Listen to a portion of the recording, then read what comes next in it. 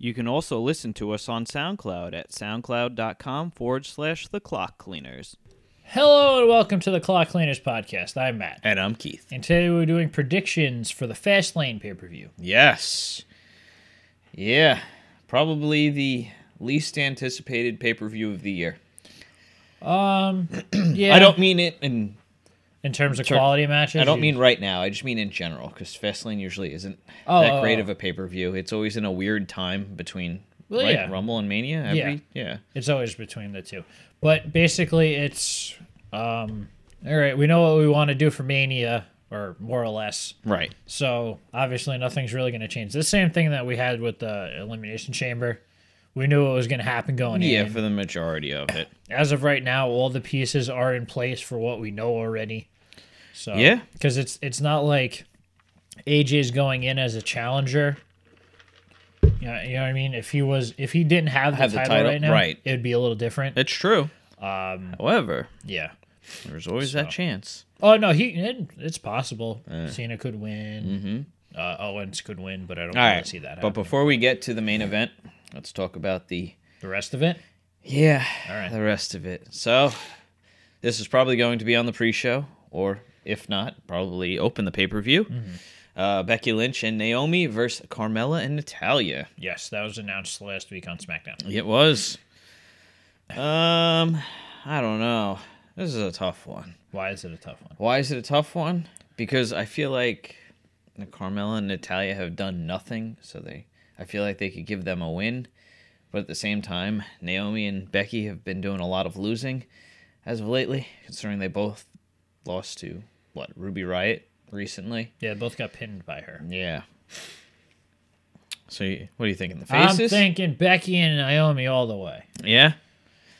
Yeah, that's fair. I'll take that as well. It really doesn't make any sense for them to lose. No, it doesn't, but yeah. Just going to put B and N. Sure, that works. But normally you would kind of think, okay, Charlotte, is she going to retain and then use that as your measuring stick? Right. I don't think it really matters. Win or lose, I think Becky and Naomi are, because it really just doesn't make any sense for Carmella and it's true. Natalya to beat them. It's true. So, I guess we'll go with the United States Championship with Bobby Roode defending against Randall Orton. Randall. Yeah. So what do you think? I feel like Jinder's going to play a role in this. Either end up with a double DQ or some sort of nonsense, and we end up getting a triple threat at Mania. It's fair. So I see Bobby Roode retaining for now, and then Orton probably winning it at Mania. Yeah, well, he's going to win it because of the fact that he said that they made such a big deal about it being the only title that he hasn't gotten. Yeah, so I'm gonna say, I guess technically, because this one's rough, because technically if Jinder gets involved, he won't get involved by a specific person. Right. So it's basically whoever he attacks, the other person's gonna win. So maybe Randy wins. No, I think Roode will win. Roode will win, because he'll attack Roode. Yeah. Orton will lose because of it. All right, so both saying Bob Roode. Yes, Bob Roode. And speaking of Bob Roode, up next, Shinsuke versus Rusev. This one's pretty cut and dry, unfortunately. Yeah, obviously, Shinsuke's going to win. Yeah. You can't have the Royal Rumble winner lose on the pay-per-view before WrestleMania. You could, but, it would be stupid. Especially considering they don't seem to care about Rusev. So, or at least not yet, hopefully. It's unfortunate, but unless they do a big U.S. title match at Mania. But have Rusev in it? Yeah. They could do that. Because, that would be the only way that maybe Orton will win the title at Fastlane, and then they do a multi-man match. But I guess it really doesn't matter. He could win that as well. Difference, yeah. Yeah. All right. Up next, tag team champions, the Usos defending against the New Day. This one can go either way as well. I think the Usos are going to retain. Yeah. So you had said something about thinking the Bludgeon Brothers might get involved. You mean with the match or with the feud later on? No, I think with the feud leading up to Mania. No, I don't think. Right. I mean, there's always that possibility because, I mean, the last time they were promoting their match, the Usos and New Day, the Bludgeon Brothers did come out. It's true, but I think that if either way, I think the Usos are going to retain. Mm-hmm. But if the Bludgeon Brothers get involved, that kind of takes away the New Day's claim. Well, right. And maybe they'll say that they didn't lose fairly. And blah, blah, yeah, blah. I don't know. Either way. Or with the whole Cena Styles Nakamura thing, like they said, the triple threat, we could get the New Day winning the titles and going on to face the Bludgeon Brother or whoever, and then the Usos say, you know, we're going to invoke our rematch clause at Mania or something like that. I was going to say, I find it very hard to believe that the Bludgeon Brothers will be in a WrestleMania match to begin with. I'm just saying, it could be anybody. Yeah, I'm just saying it's kind of hard to. It's true. Hard to imagine at this point. It's true. But yeah, I'm going with the Usos. All right. Well, since I think the other matches were probably going to be the same I'll just pick the New Day just to be different. Yay! Because I feel like this match could go either way. Mm-hmm. Yeah, I realized what I did. I didn't actually. I missed it. All right, Women's Championship match. Charlotte defending against Ruby Riott. Charlotte's gonna win. Duh. Yeah. Charlotte wins. Lol. Pretty much. I mean, there's really no way that it's not gonna either. I mean, even if there was a cash-in, Ruby won't win. Yeah, Ruby won't win. Yeah, yes, there's absolutely no way she'll leave with that title. No reason why either. Yeah, well, because you're not building to anything by doing that. I mean, their whole story. I mean, the fact that they put that all out on the table, and if she's not successful, her motivation is poor, and her it's just not gonna. It just seemed like it was motivation just for this match, and then. Mm-hmm. So it's all going to go down the drain. But then you made it to be like that was the whole reason you put this group together. Yeah. So it's all going to go down the drain very quickly. Yeah. And yeah. Yeah. And then we have the WWE Championship match with AJ Styles defending against, let's see, Baron Corbin, John Cena, Dolph Ziggler, Sami Zayn, and Kevin Owens. Yes.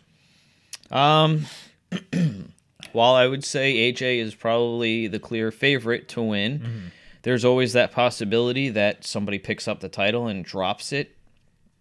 Maybe, the SmackDown after or something like that. I don't know. I think,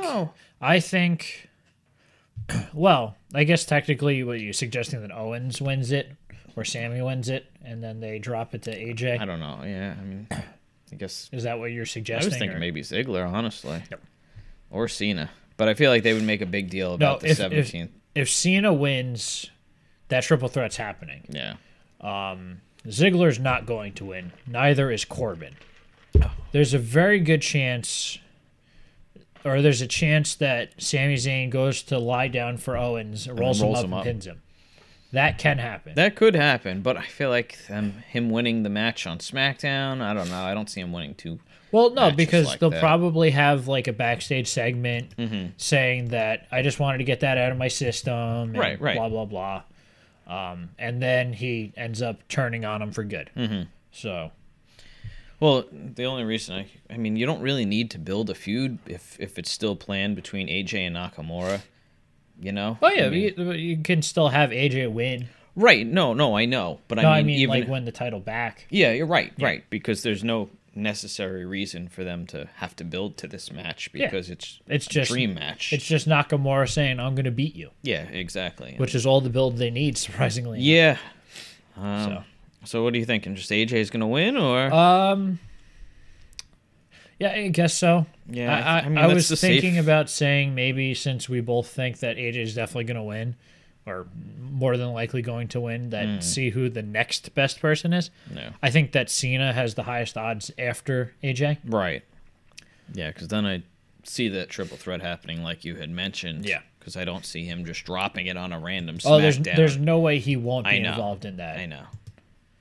So. Yeah. So, yeah. Going with AJ. Yeah, it's probably a smart choice. I'm going to have to agree with you on that. I mean, overall, it should be a decent pay-per-view. SmackDown's done a very good job with their pay-per-view qualities. Yeah, as opposed to their weekly television show. Yeah, for whatever reason. Yeah. So we're going to get a good match of the Usos and the New Day. Absolutely. That six-pack challenge will be very good. Oh, yeah. I mean, the Fatal 5-Way was good for being a SmackDown match, yeah. Except there'll actually be stakes this time. It's true. Because, I don't know. It's like that gauntlet match on Raw right before the no Elimination stakes, Chamber. yeah. That's how they should have done the last person entering the chamber. Yeah.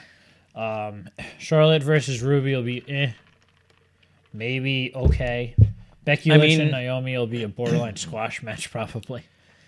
I wouldn't be surprised.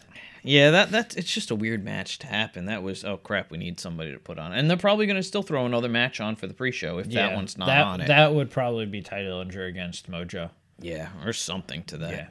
Yeah. And then...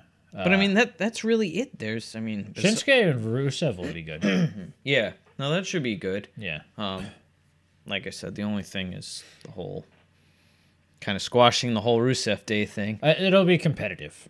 Oh, yeah. I don't no see way it being won't a be. squash match now. So, but like you said, you can't have Shinsuke lose that. Nope.